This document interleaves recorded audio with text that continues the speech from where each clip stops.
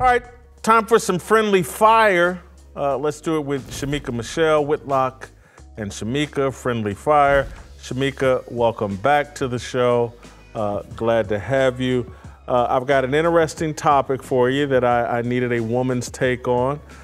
Tyler Perry, the Hollywood movie producer, has made another interesting comment that has sparked a lot of conversation on social media, sparked a lot of conversation among black people.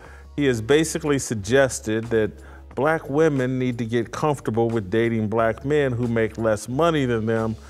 Anyway, let's let Tyler Perry speak for himself, and then we'll get your reaction. Listen, a lot of women, especially black women, and I might get in trouble for saying this, but I will. In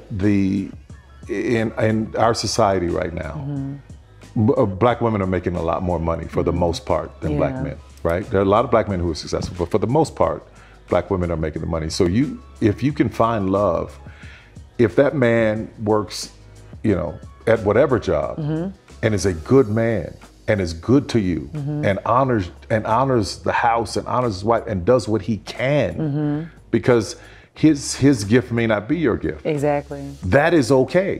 That's not somebody who's beneath you. Yeah. That's somebody who came to love you at your worth, right? Yes. And as long as he's secure in himself to know that, yep, she makes most of the money, all I can pay is the light bill, as long as she's comfortable enough to say, I'm gonna cover the mortgage and all the other stuff, you've handled the light bill, baby, you can take me to dinner every now and then, that is fine. Yeah. That's fine. Yeah. But that's so hard for a lot of people to take in, because that means, no, I need somebody to, they need to make 5 times more, and I got to have, well, go on, keep your list, baby. Yeah. God bless you, hope it happens. Go on, keep your list. But when you talk about just someone to love you and support you, I know people whose men can't touch what they make. But when you see them together, that love, that support, that I got you, babe, it's a beautiful thing. There's part of what he said that I don't have a problem with, and then there's part of what he said that I just completely reject. And it's like we're supposed to get comfortable with the fact that, hey, black men are going to be less successful career-wise and as providers than black women. Hey, just get comfortable with this. Let's normalize this. Black women, and to me, the message should be like, hey, how did things get so upside down that black men are earning far less money than black women, and black men have been emasculated in their homes and they can't be leaders because this society has been rigged in a way that the black woman is far outpacing the black man. The conversation should be, how did we get here and how do we fix it? Not how do we make the best of this bad situation? I agree with both of you, Jason. Actually, I see your take, because yes, how did we get here? But in the meantime, I understand what Tyler is saying. If you want to be in a relationship, you may have to accept the fact that you're going into this making more money than your spouse. And that's okay if he's actually doing other things, if he's treating you right. We have a lot of black women who are just simply caught up in materialism, period. They say they don't even want a man unless he is 6 feet tall or makes 6 figures. That's the thing. And I can honestly tell them, although this was 20-something years ago, when I got with my ex-husband, he didn't even have a checking account. But by the time we divorced, he was making almost $500,000 a year. Why? Because I understood my role and I was his helpmeet. I was his support. I was his fulfillment. I helped to do those things that he wanted to accomplish in life. And there are a lot of women who are coming to the table not even wanting to build a man, not even wanting to help him with his dreams so that they can get to the point that he's making more and doing what he's supposed to do in life. So I understand what you're saying, and I do think we have to take a hard look at why we're in this place. And all the way down to education. We know there are a lot of men that aren't going to college, so they may not have these college degrees that the women have. But also, women are not willing to actually build with a man anymore. Our grandparents and great-grandparents, they didn't have a problem building together. And now we don't do that. We come in wanting to live this great lifestyle that we see people live on social media, these celebrities wanting these handbags and the designer shoes. You have to come together and be willing to build, be willing to play your role, be willing to support, assist, fulfill, and satisfy, be that helpmeet. And a lot of women aren't willing to do that. Love all the second part of what you're saying, but I want to ask you this. Can you have a successful, sustainable marriage if the woman is the primary breadwinner and the man is the secondary breadwinner? Can that be sustained? Not on an individual basis, but just en masse, in general, is that a sustainable relationship structure? I don't think it's a sustainable relationship structure.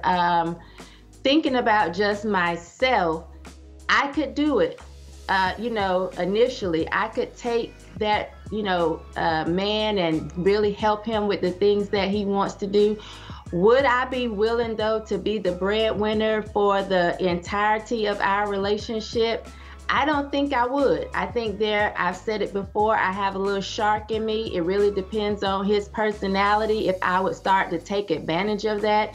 And so I don't think that en masse, that's a great way that we should actually be pushing society, because I think that a lot of women, when it comes to power, would be power hungry and power happy, and it just would not be a good thing to try and sustain throughout society. So no, I don't think that's something that we should push. I think we should really be pushing traditional family values, and that means everything all the way around.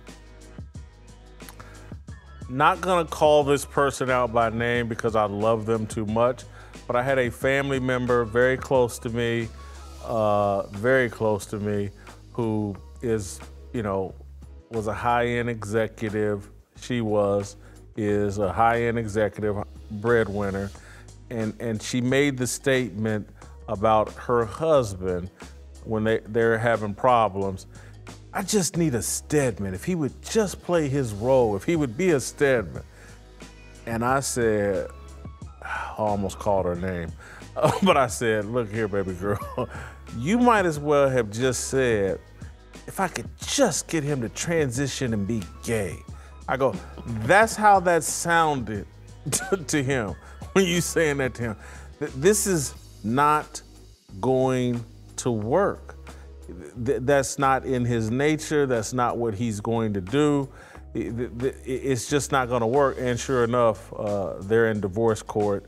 I just don't think it's sustainable. Does that mean the woman should give up her career? No. But it does mean that we should be examining, why did this happen to us? Because it's not commonplace in the white woman or Asian community or Latino community. It's only really commonplace with us. And we should be, how did this happen? Maybe this was by design. Maybe someone wanted to emasculate and undermine the leverage, leadership, and power of the black man.